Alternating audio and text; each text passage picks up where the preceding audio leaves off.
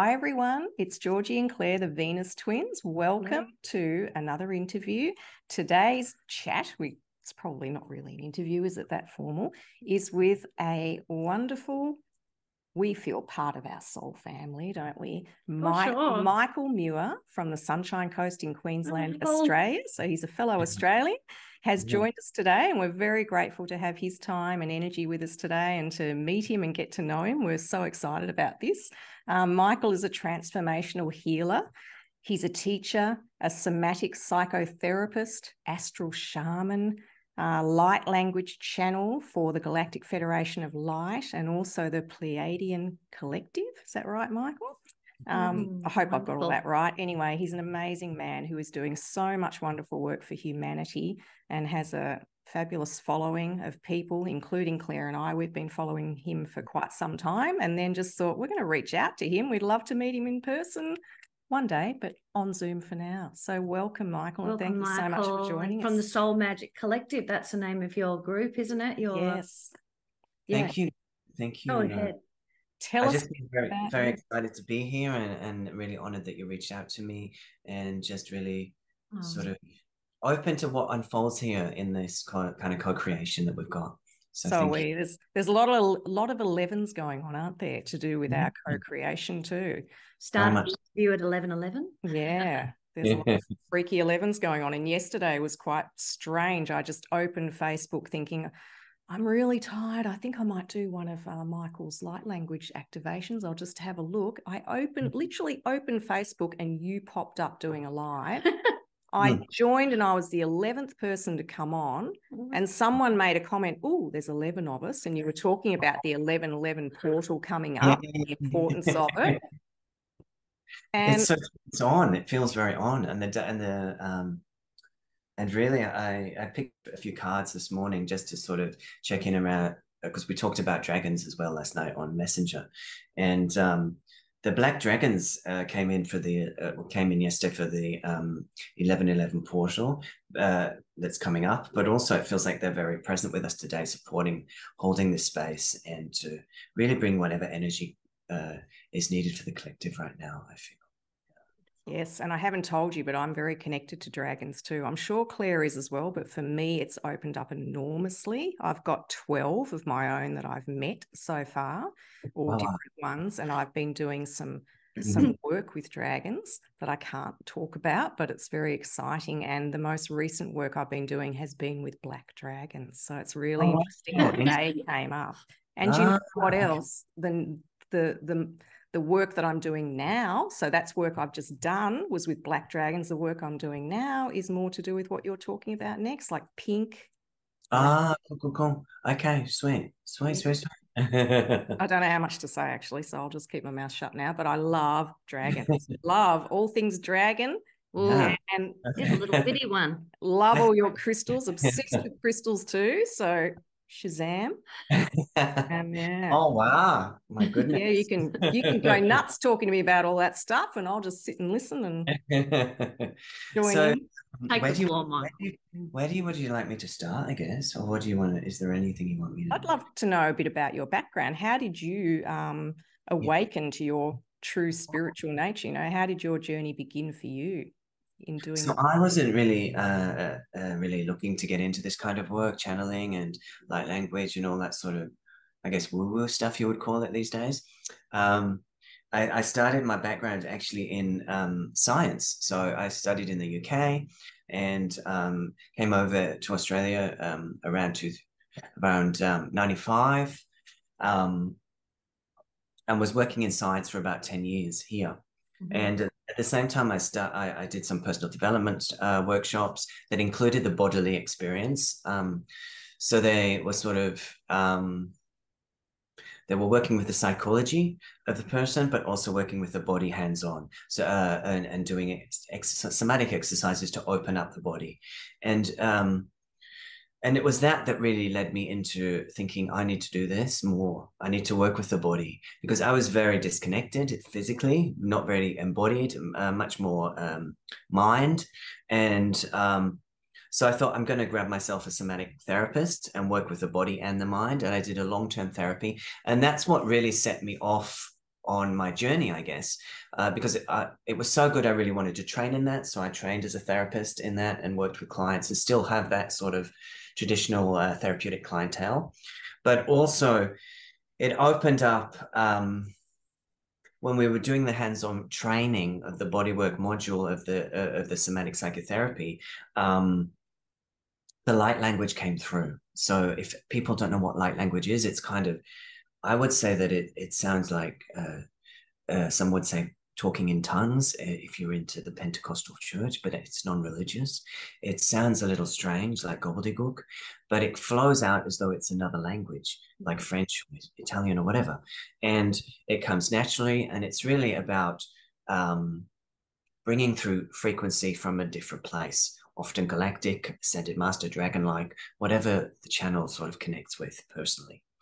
And so when I was doing this training, this sound came out, and I'd never really heard of it. It was about 2004-ish. So it was when Facebook hadn't really kicked off that much. So there was no groups and sort of tribe and people to check in with. There's no one talking about light language back then. So I was like, whoa, what is this? I'm already straining. That's a brave thing to be embarking on then. I was like, oh my goodness. And I was so I checked in with some, and I was doing some Tibetan Buddhist training at the same time as well.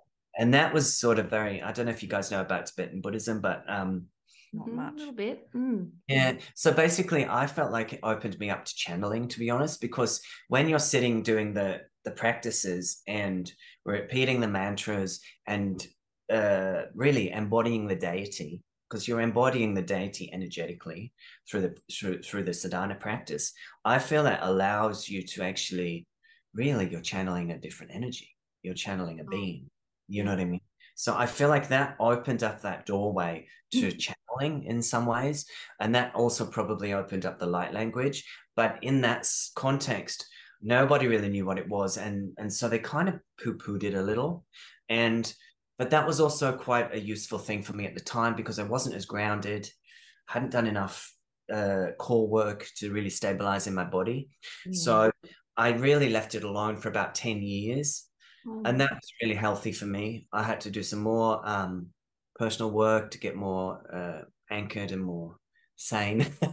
and then I get it. and then eventually around to the 2012, you know, when all that kicked off, I moved into doing a retreat with a light language channel, which I'm sure you know, Judy Satori. She's been I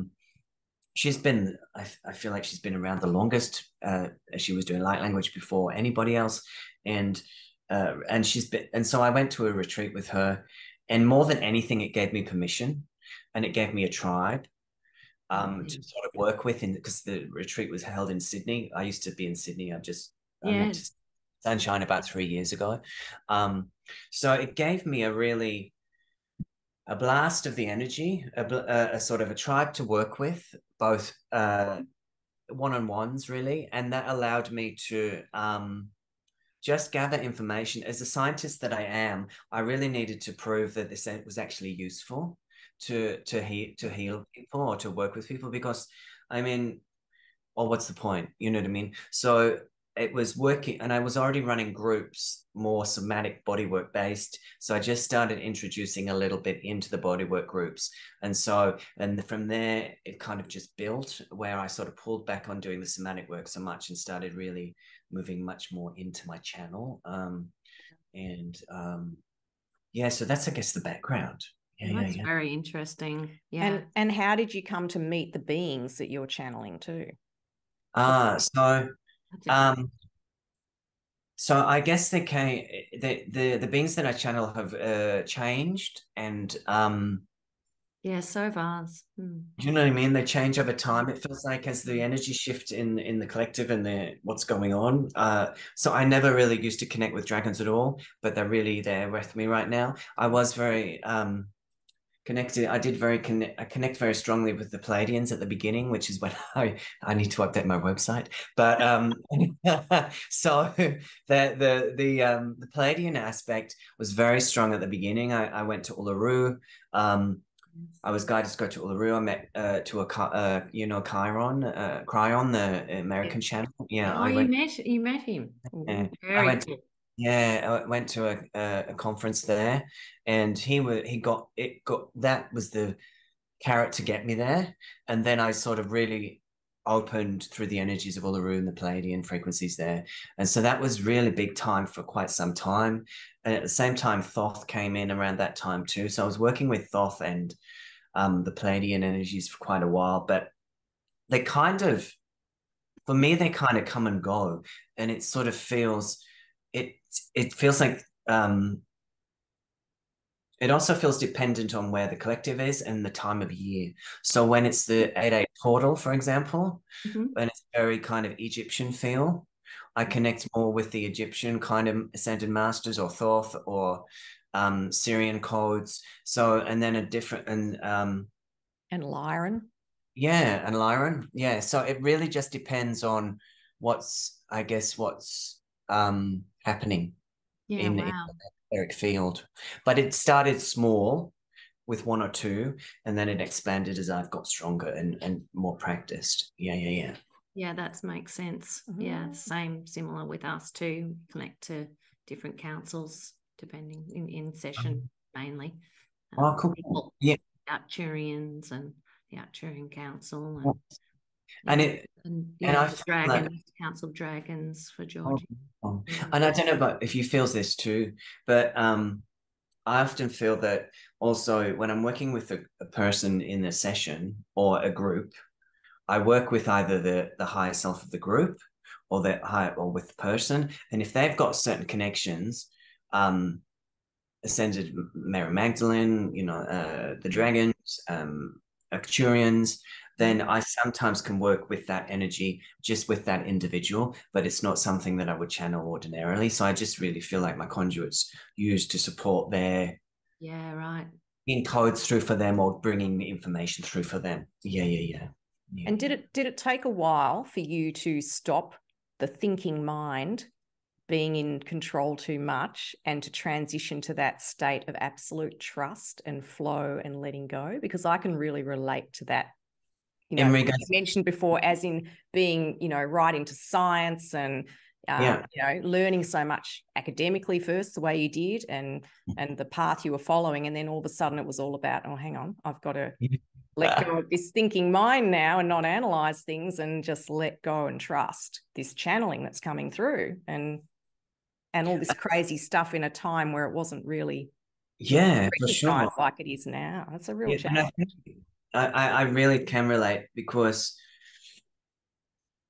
I think that when anyone's doing something that's a little outside of mainstream, there's a risk of ridicule and all sorts of things. You know what I mean? And yeah, we know what you mean. You know what I mean? So we're off with the fairies. It really puts you, it really puts you out there. And I think most, I think starseeds light workers, earth worker types have had either trauma growing up or past life trauma, where we have been cut down for who we are and what we stand for. So I think I feel like that's the biggest hurdle. And that's a lot of the energies that I clear with people, is to release them from the fears that are very in the light body, that are not really in the conscious mind. We don't know why we feel the way we do. There could be for example, there could be a lot of anxiety coming up in somebody, and that could be because really they're about to step up into something massive, and it is a pre kind of body response. And November feels like it's going to be a very powerful month too. Very much. Yeah. When I was doing that little channeling yesterday for the Facebook Live, it feels like the 11/11 this year. I don't know if something's going to go down globally, or it's just a massive influx of light but it definitely feels pretty major, you know. Even as someone pointed out in the chat as well, 11/11/2023 adds up to 11. So this is a real potent 11/11, I feel. Okay. I really feel like the timelines are already, people are choosing which one they want to be on. I really feel that has happened in the last few days and kind of is almost like done. I don't know. That's just what I was getting, which is a good thing.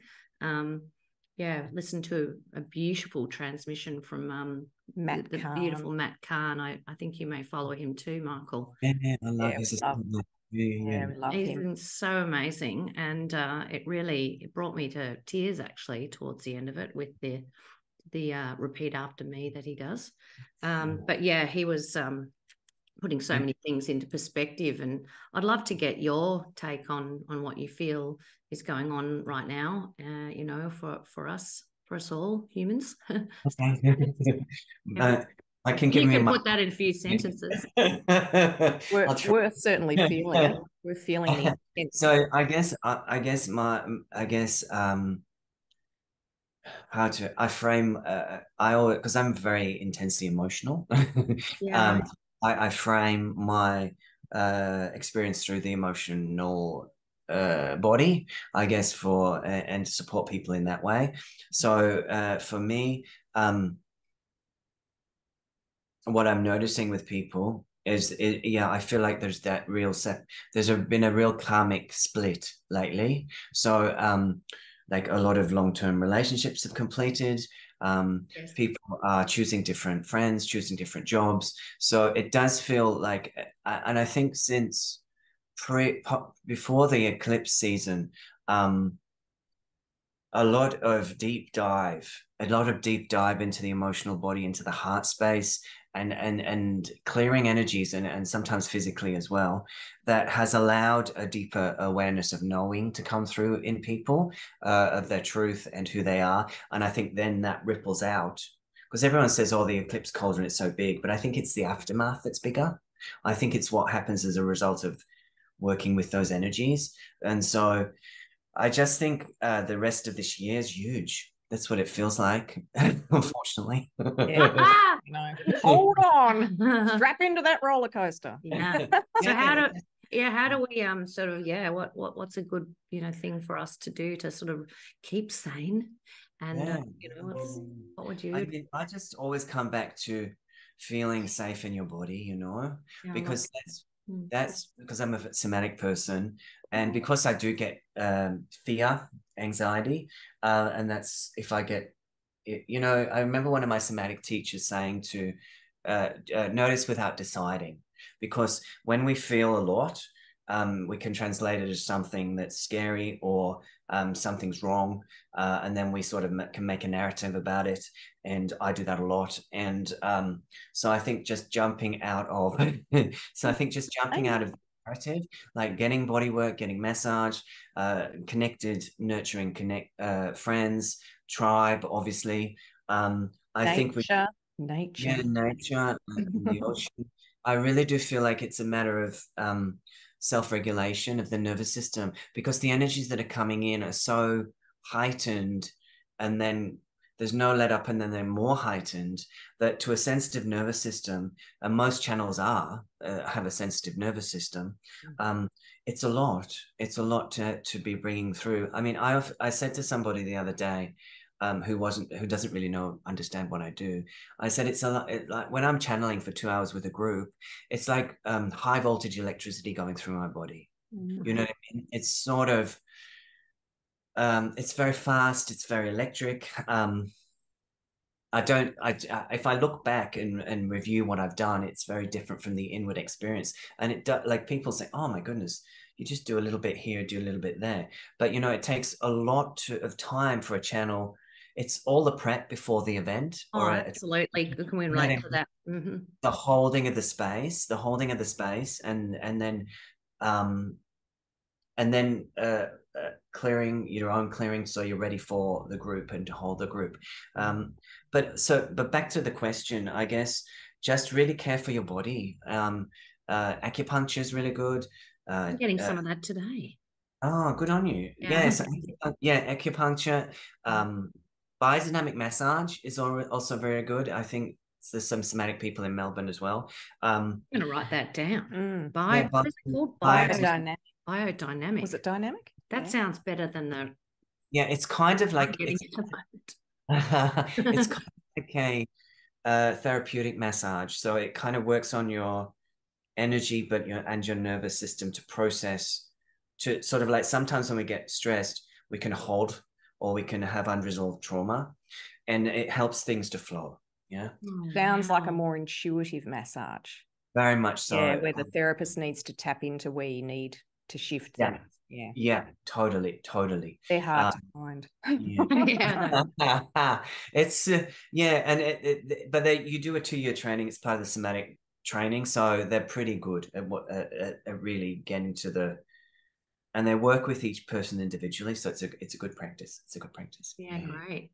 Good so advice. how do people find you, Michael? Like and tell us a bit about your Soul Magic Collective, and if you like.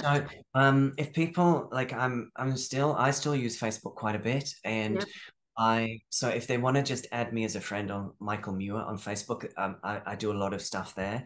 It's great. Very, very present on there. It's cool. Yeah, I'm the only person I enjoy looking at on there these days. Everyone else I don't mean that in a nasty way to my mates, but it's just a bit. A lot of people have moved off it though as well, and I understand. I keep certain narratives away from that, of course, but yeah, I do find that works for me, and I have fun with it, so I still use it. But you're on Telegram too, aren't you? You're on quite a few platforms. Yeah, I think it's Linktree. If they check my Linktree, links will be down below, everyone. Yeah, for Michael today.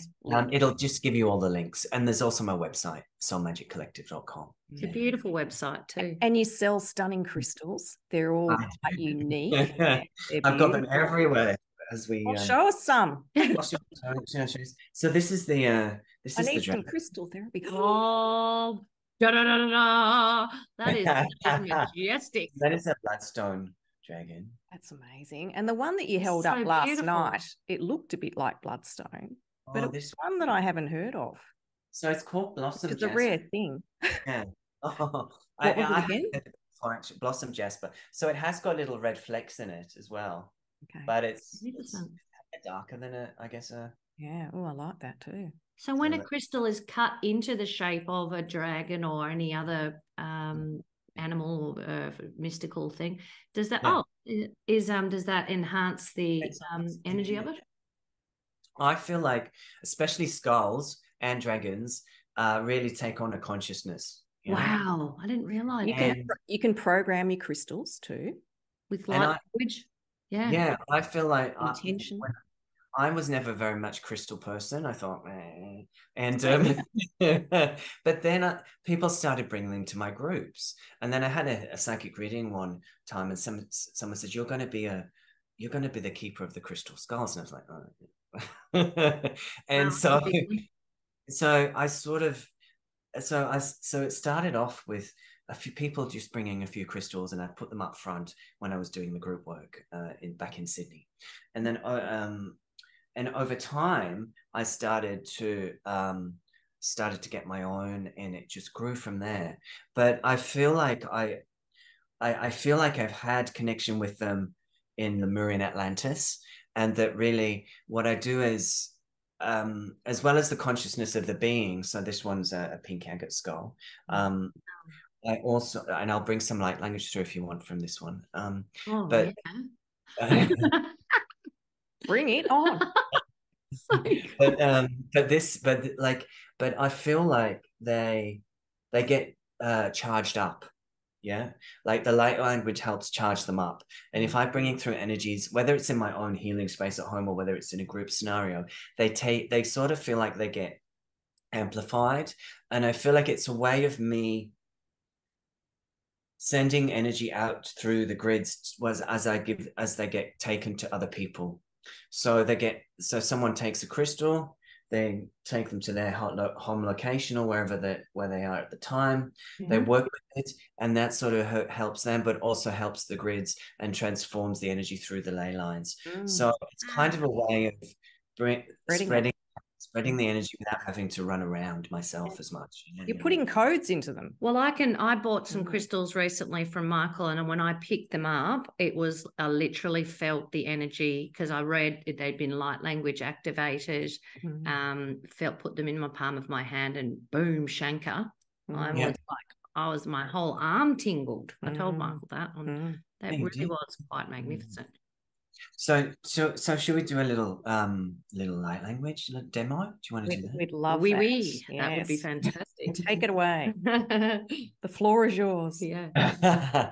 So this is a pink agate, and I really love this crystal. I've only found it about a month ago, and the funny thing is, I pick crystals, and I don't sometimes know why I pick them. I just think, I just go through, as you say, intuition and what I feel guided to. They pick you. Yeah, I guess so. They do. And they kind of just come to me, and then a few weeks later I'll just get the vibe, I need to do a pink dragon transmission for the solar eclipse a few weeks ago. And so then all those pink crystals come and sit in that energy field and support the activation. And so it keeps rolling like that. And then I kind of pass them out to people. So it kind of just that's how it's evolved. So this pink, it's a skull, but it also feels like it has a dragon energy, Andromedan, we could say. And this is really for the heart chakra, the collective heart chakra, because there is so much been lifted up through the acceleration that it is bringing a lot up in the physical, either emotionally or physical ailments even. So we just want to release pressure and tension in the heart space, and that's I guess the basis of the language that's going to come through. But in reality, all you need to do is listen to the sound and let it wash over you, and you may feel something, you may feel nothing. It doesn't matter. It's still working on you energetically. So taking a gentle breath, feeling grounded and centered. Shabututututukadanaka shalaburko padanana ki pututiki padanaka. Shalaburka patatirgetiki shiletiki ana ara. Elekatutuhi nakar kanda kishkeleku. Shalaburko hi harkanta draki. Shalapatatariki pututurundaki. Shalabarka patututriki parkanta dakar. Dedededededeki kor kontadaka. Shalabarkanto totokoki. Kuki. Shalaparkanda da kiki. Kandaranda da kiki. Oshke la baria. Bodototototo. Bortototototo. Bortototototo. Bortotototikika.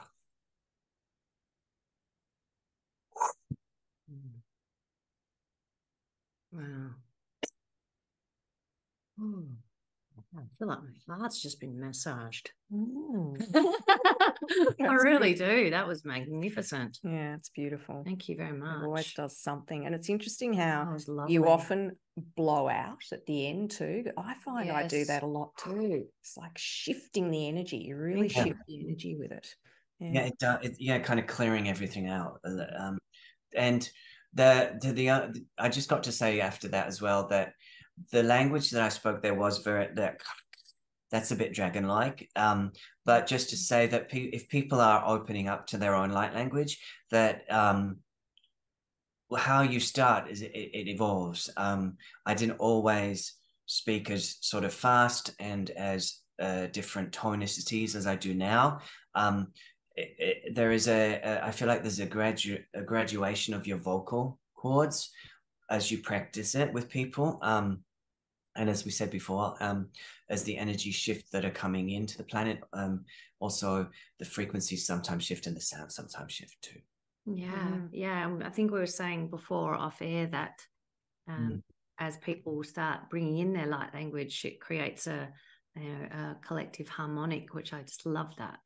And some people, some people are really, I mean, I'm a bit of a showboat, so I like working, and I like working with people, and I like working with groups. Yeah, some people are very private with their light language. They'll sing to the ocean. They'll sing to a tree. That is perfect, and or they are just themselves, and that is perfect and divine too. So it's really trusting exactly where you're at with it. Yeah.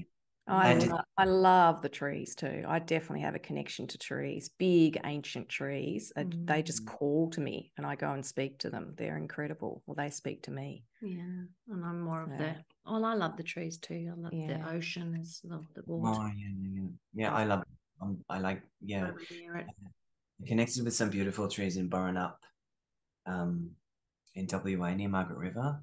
There's that's a beautiful part of the world, isn't it? Ancient trees there, so magical. A Palladian portal, actually. I feel. Yeah. Oh wow! The Margaret River area in WA, I feel like quite a strong Palladian access point where when we go there for Christmas just to have a bit of a rest before the next year, and I always connect us with the Palladian frequencies there. It feels very magical, and lots of Palladian energies, portals.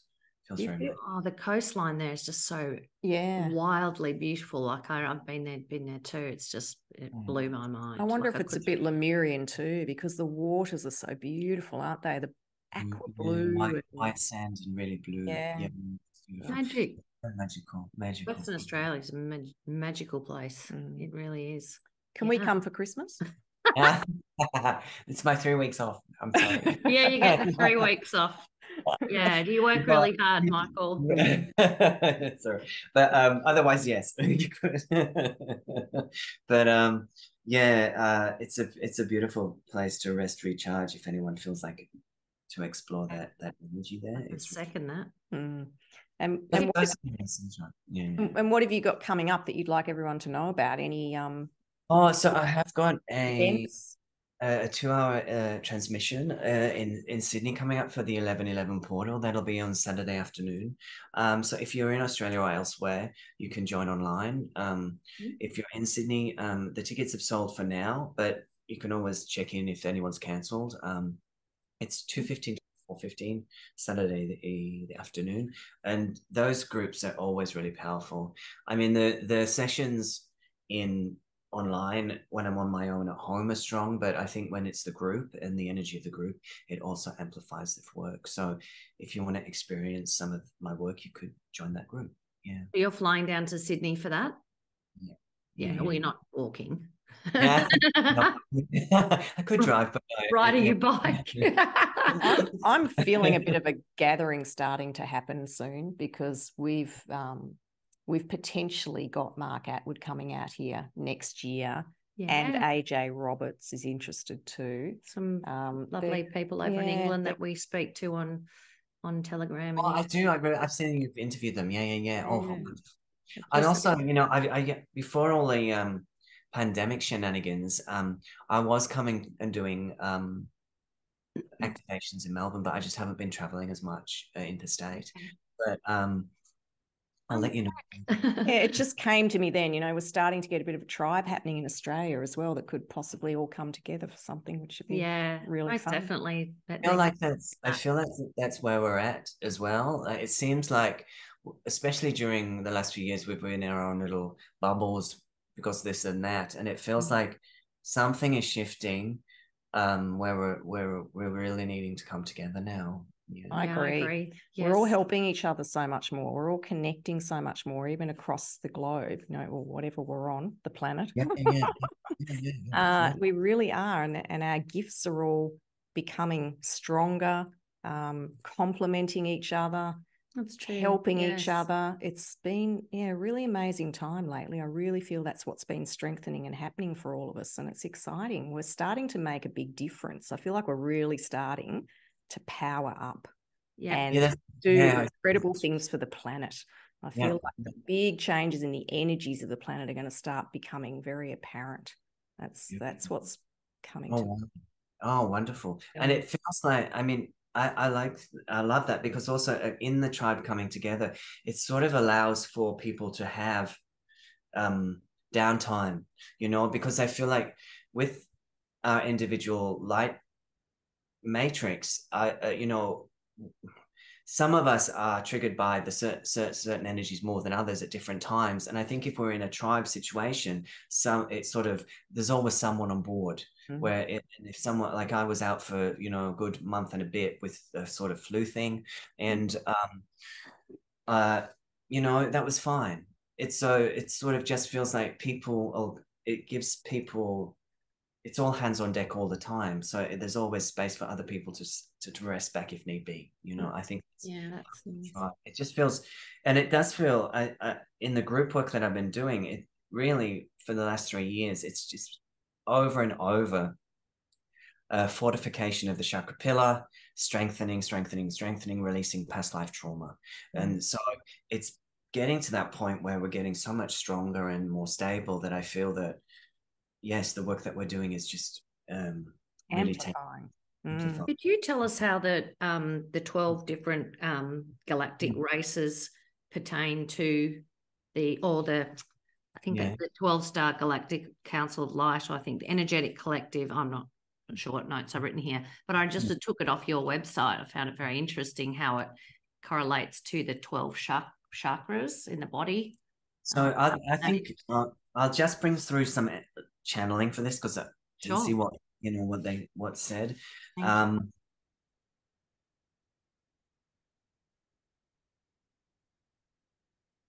So we would say that we are the galactic elders. We would not say we were 12, but we have knowledge and wisdom and information that is relevant and pertinent to this question. Thank you. We would say that there are 12-dimensional fields within your light body, known as the 12 chakras, which are parallel to the dimensions of a time-space. We would say that these have been not fully in alignment, and that has been purposeful because your organic structure at a more dense level could not handle the level of charge and electricity from the cosmos that can be filtered through your being. As you have been amplifying, fortifying, and strengthening your vessel over time, and the increase in the acceleration of the light coming into your planetary consciousness at this time, you are now at a stage where a grand alignment is happening within. This is a grand alignment of your 12 chakra pillar, the 12-dimensional energies that you can hold within your being.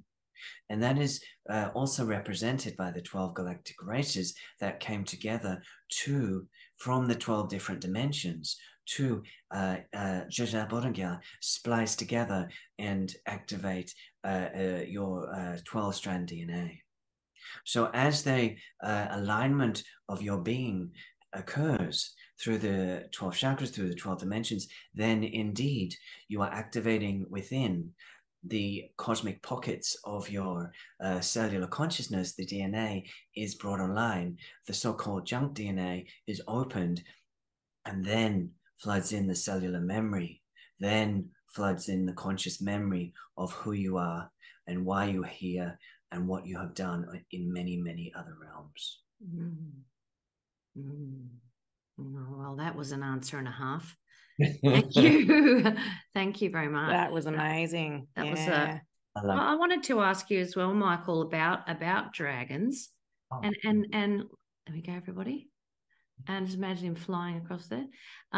What can you tell it, like, for people who don't know much about them, including me? Georgie knows more, but I wouldn't mind hearing, and I'm sure the viewers who are watching would like to hear about what they are, what they do, and why they're here. I mean, I feel that with dragons, they've come in more strongly as a way to empower us, as a source of empowerment.